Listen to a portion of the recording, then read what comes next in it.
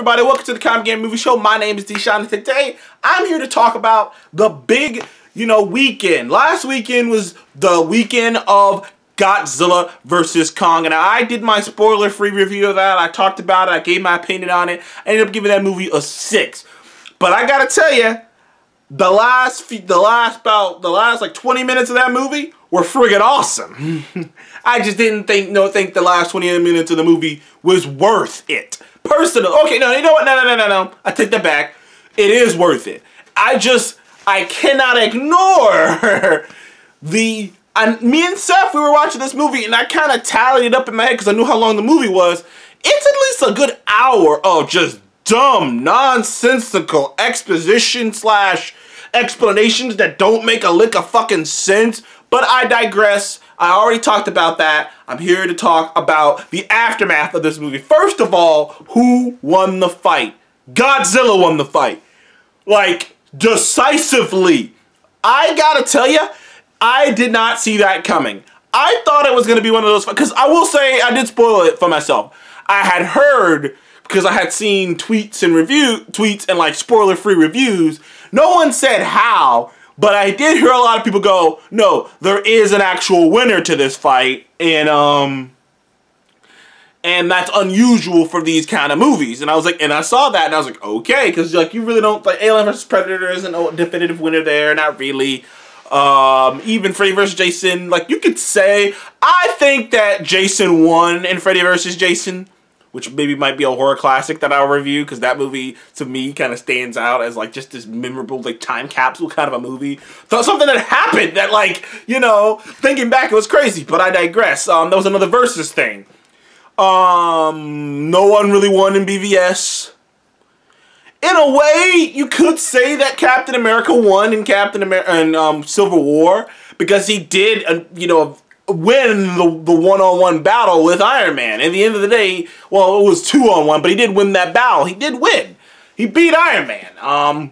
But this is definitive as it gets. I'm talking Godzilla whooped. I mean whooped. I mean, good Lord and mercy, whooped King Kong's, no, sorry, he ain't King Kong, he's just Kong now, lowercase k, not capital, because Godzilla whooped his ass so bad, he wanted to go back to Skull Island. He whooped this man, he started scratching his chest, and that fucking Kong started going, oh my god, I was like sitting next to stuff like, wow, he's getting his ass whooped this bad, and it was crazy. It was almost like, now I know some people might disagree with this comment, it was almost like Godzilla was like, well not like, was like, what's the word I'm looking for? Was like testing him? It was like he wasn't taking him seriously, or like that seriously, because those last couple minutes of that last minute of that fight, where Godzilla, like a switch just went off. It was crazy. Go back and watch that movie. If you got HBO Max or you want to go to the theater to see it again. I know some people have seen it multiple times. It was like a switch just went, and he just went, all right, fuck this. I'm done playing games with you. He didn't try to, shoot him with his breath. I don't even think he tried to use his tail. He just went, bam! He just started putting the paws on him. Quite literally. He just started putting the claws on him, man. He just started fucking him up. Dislocated his shoulder. He fucked Kong up so bad he went into cardiac arrest. I was like, damn! And it yelled in his face like, what? It was like you started a fight with your big brother. It's like you're like fucking 13. Your big brother's like 17, almost 18. You start a fight with him, and he's just playing with you. And then you punch him in the nuts. And for that split second, he just loses his shit and whoops the fuck out of you. And he's like, oh shit, my bad, didn't mean to do that. But for that split second, you realized that there are levels to this shit, and you ain't on his level. As much as he's your brother, as much as, you guys are technically on the same... No. If he wanted to, he could kick the shit out of you. And in that moment, think about it. Godzilla had a weapon. King Kong had a weapon, which means that Kong couldn't beat him even when he had a weapon. He couldn't beat him even with a weapon. And that, a weapon that seemingly seemed, at least the convoluted way the movie explained it, was designed to fight creatures like Godzilla. This weapon was designed to fight people like Godzilla, and he still couldn't beat him. It was crazy. It was crazy. It was crazy. But as you guessed, probably with my vague notions, the special hidden villain of the entire movie that they would have to team up to fight was none other than Mecha Godzilla. Now, when I had first seen at the end of Skull Island. Oh no, maybe not Skull Island. At the end of Skull Island, when they started to like hint to when they started to first start hinting to that Godzilla and King Kong exist in the same world, and that we will get Kong versus Godzilla. When they first started to hint to that, initially, I thought that the villain they would have to fight would be King Ghidorah. I mean, I always say his name wrong. I don't know why. I'm saying it wrong, but the three-headed, golden dragon King Ghidorah. I always thought that that was gonna be the villain that they had to team up and fight. But then when you had to fight him in King of the Monsters, I was like, oh, okay, so I wonder who the villain they're gonna have to fight is. And I should have guessed Mechagodzilla, but the concept just sounded like Mechagodzilla as a concept just sounds so stupid, because it's just like, why would you design a creature that looks exactly like, why would you design an organism designed to kill kaiju? Why would you, kill Godzilla specifically? Why would you design it that way? The only reason you would design it that way, there's no actual logical reason to design it that way. So in my mind, I never even considered it, but they did it, and it was over the top. It was kind of stupid. I'm not sure about the whole King Ghidorah's heads.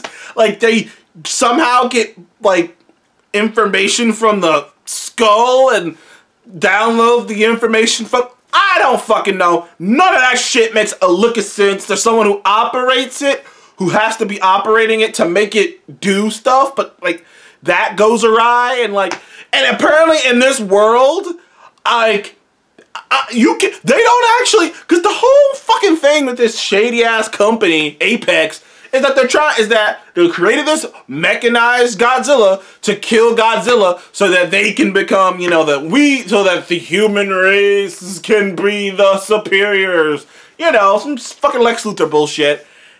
But the whole idea is they don't have a stable enough power source to power this thing.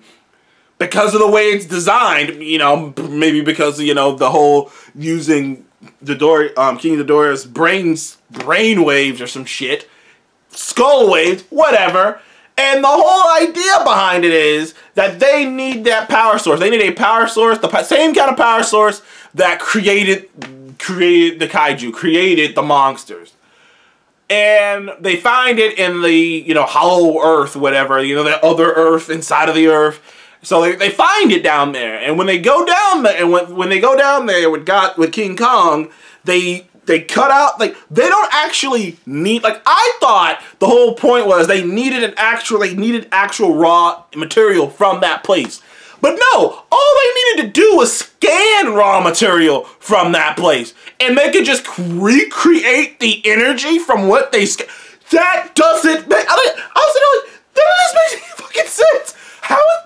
No. And then we don't know what's gonna happen. Oh, I'll shove it in there anyways. What the fuck, man?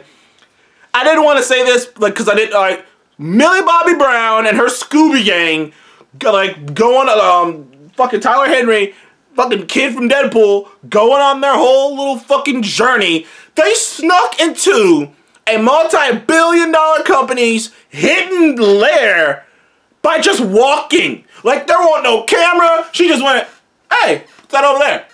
And just bing down. And at first I was like, this would make sense if this place is so badly damaged, it's abandoned basically after the attack. They're they haven't had time to get down there and scrub that area, but they don't think anyone's gonna go out there. But no, the fucking place is still fully operational down there, which means this is the worst billion. These three dumbasses were just not even sneaking well, just walking around.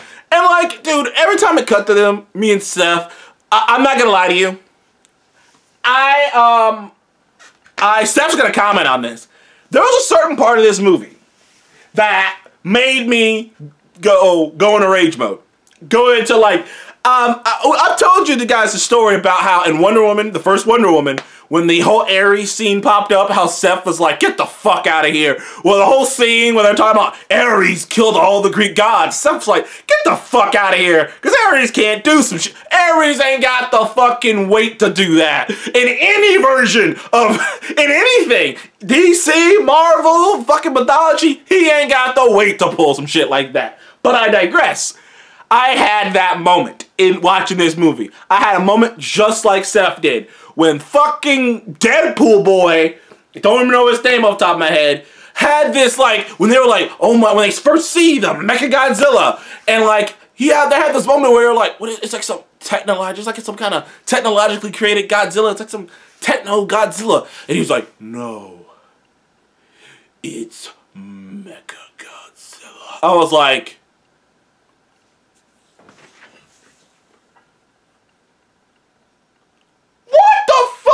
I'm like, really? Really? Dude, they even have the word mecha.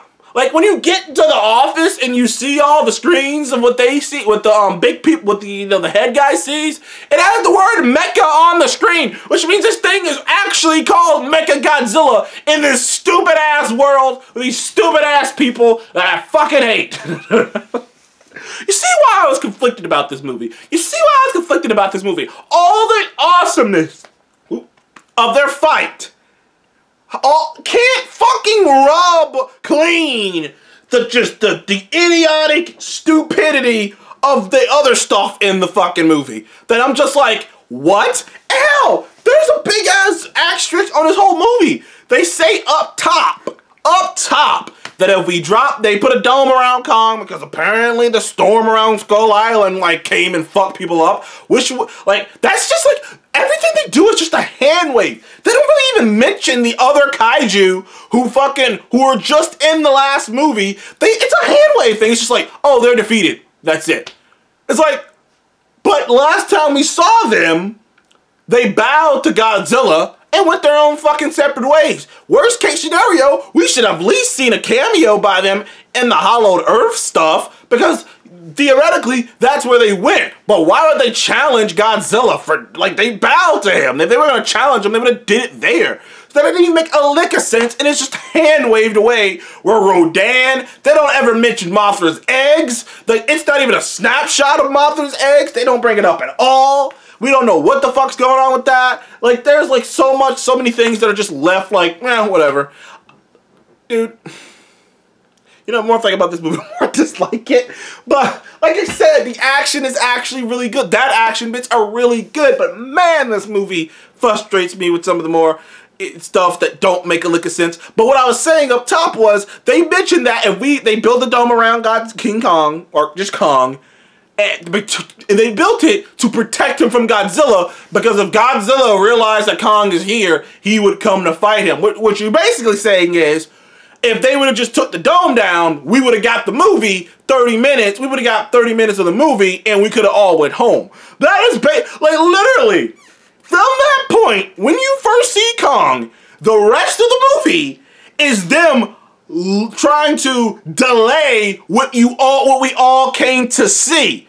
The first 30 minutes of the movie is bullshit. Like, for that, it's nothing really happens. In that brief moment where Godzilla shows up and fucks up a city, you know, when you hear that amazing score playing, and then it's just nothing. It's just Kong playing with his balls and playing with this little girl. Not literally, but metaphorically. It's just them talking to this little girl, and like, well, why I found the little girl and her mom interesting. It's the trope. You've seen it once, you've seen it before. The little girl could understand the creature, and for some fucking reason, he can do sign language, which don't make any fucking sense at all, because that little girl's like 8. So so the idea is she taught him sign language. But I'm like, I'm sorry.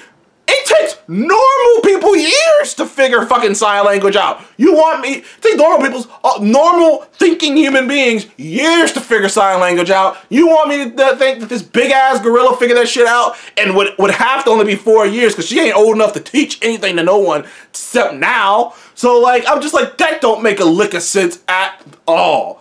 And like Seth tried to explain it to me. Well, he only saying simple words. I'm like, no, that ain't what she's saying. She's saying he's been telling her some complicated shit about his feelings, which I'm just like, what? Man, I tell you, this movie didn't get me worked up though. It was worth the price of admission. I tell you, some of the dialogue in this movie, some of the dialogue and stuff in this movie, man. Ah, boy. But, I will admit, not only was the fights cool when they actually went down with Godzilla, not only was that fight with Mechagodzilla awesome too, but I did find that the world within the world, the Hollow Earth thing, very fascinating and very cool. I really did. I enjoyed that. There's things in that don't make it look sense either, but I still enjoyed that. See, I was willing to let that slide. I questioned it, but there are aspects down there that I was like, that don't make sense. But I'm willing to let that slide because I'm enjoying what I'm seeing. But there was just long stretches of this movie where you're just with the people and they suck. And they suck so bad, and I was just like, man, I can't ignore how bad they suck because they're setting up the narrative. So I was like, if they suck, then the whole thing they dragging the whole damn thing down. But there's no way to do these movies without the people. So all they have to do is like, but there's no way to do these movies. Like, I don't know, man. This is just a weird franchise. Though, it is the closest franchise to the MCU. I mean, if you want to be real, this is the only actual full-functioning, big-time cinematic universe other than the MCU. So they got that going for them. They're it. It's the MCU, and then it's kind of the Monsterverse. Because every other universe is just fucking chaos. It's just all over the fucking place. But I'll give them that. They've kept it together. Though we don't know when we will be getting another movie, because the license, I believe, of Toho is up after this movie. That's why I haven't gotten an announcement for anything else. They were waiting to see the results of this, which might be kind of muddied now since COVID, because I'm pretty sure they were probably waiting before they come out to see box office results. They go back to the negotiating table. Now the movie's doing great in theaters, by the way. Well, you know, relatively great considering. It's doing better than any other movie since COVID started. I mean, it made like $200-something million, almost $300 million this weekend. It made almost $300 million this weekend. It made $48 million in America this weekend. $48 million a lot, actually. Actually, it's pretty impressive because the last movie made about $40-something million. Made about $8 million, which means this movie did exactly as well as that movie. Which basically means this movie would have done ridiculous gangbusters if it had, if it had come out. If COVID was over, if COVID was completely over and everyone was, not afraid to go to, theaters. Plus half the theaters, have that, are like shut down. Now, they're opening up, but they're at half capacity. Like, me and Seth went to go see this movie. It was like, it was like every other row was empty. Every other seat was cut off. So, it's just like, it's barely, you can't really get too much money out of that. So, but overall, I still had I walked away feeling good. Because the last 20 minutes, there was so much going on, there was so much awesomeness and so much fun in those fights and over-the-topness that I walked away feeling good. But it ain't start that way. Anyways, guys, thank you for joining me on Comic Gear Movie Show. Please remember to like, subscribe, and I hope you enjoyed my spoiler review of Godzilla vs. Kong, lowercase Kong, because Godzilla fucking snatched Kong's chain. Godzilla went snatch. It was Debo, the actor who played Debo, Tiny, he died like a couple months ago. I felt like I was watching Friday, because Godzilla just showed up and just snatched his fucking chain. And she said, "What, bitch?" And Kong was like, "Nope. You ain't King Kong. He can't be called King Kong. You cannot call him King Kong after that ass whooping. It just don't fit. That's like calling me the one-shot kid after I missed a bunch of fucking shots. It don't work after that, man. I don't care how good I shoot after that. I just missed a bunch of shots. I can't be called the one-shot kid anymore. Anywho's, thank you guys for joining the Comic Gear Movie Show. Please like, subscribe, and I will see you in the next one. Goodbye.